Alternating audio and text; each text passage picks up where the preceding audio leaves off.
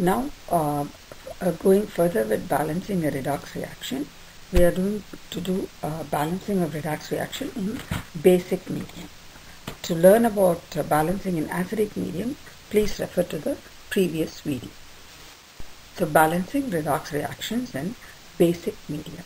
The steps involved, the first 7 steps are the same as we will used in balancing in acidic medium, like separating them into half reaction and balance the elements other than oxygen, hydrogen, then balance the oxygen, then balance the hydrogen ions by adding H, and balance the charge by adding electrons, and then make the electrons same on both the half reactions and cancel the electron by adding the two equations. So this we did even for balancing in acidic medium, but in this case we have 2 extra steps. The step 8 is when after you balance it, if in the final equation we have any hydrogen ions, convert them into water by adding the appropriate number of OH minus. So once the H positive and OH minus combines to give you water, look at the equation and cancel out any extra water and in the equation and make any changes as required.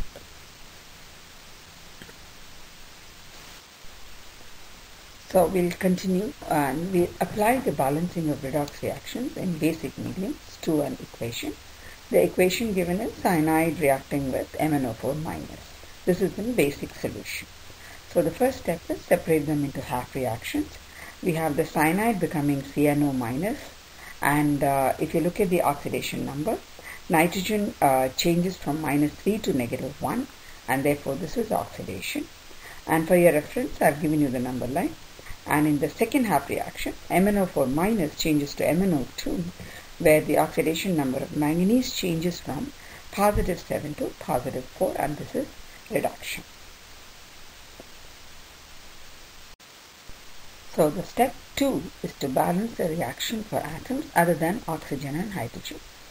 So in this case, C and N are already balanced, so we don't add anything. Even with the manganese, nothing has to be added because the manganese is already balanced. The step 3 is I'll balance the oxygen by adding water, and so I added 1 molecule of water in the first half reaction and added 2 molecules of water in the second half reaction.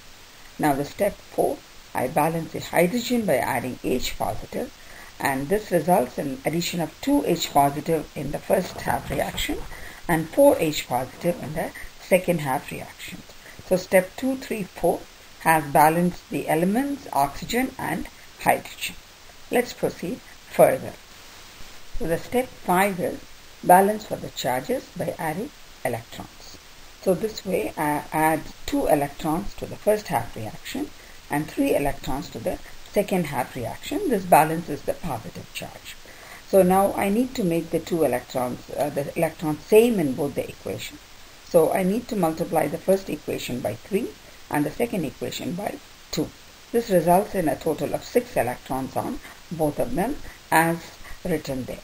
So now once I have made the electrons same, I need to go to the step 7 and add the 2 equations. So I had already made the electrons same and balanced the half reactions.